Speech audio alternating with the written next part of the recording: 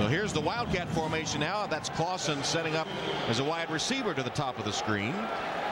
Golden Tate will receive the direct snap.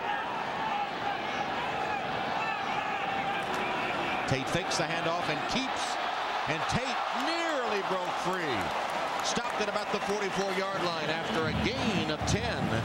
Hoffman Ellis made a touchdown saving tackle. He was just about off to the races. Yeah, you know, just a real good, powerful run by Golden Tate. You know, oftentimes you think of wide receivers as going down easy.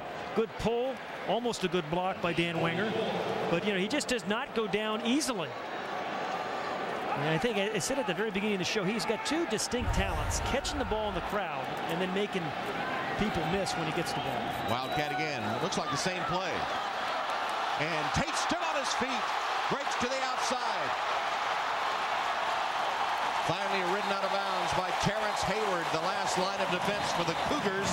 Was that the same exact play? 3 times in a row. You know, and this is a guy, Golden Tate, that has the kind of ability and speed to be able to do it in the passing game.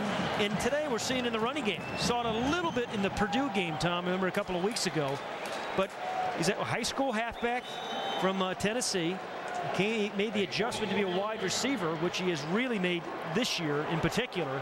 But you still see how fast and how difficult he is to tackle.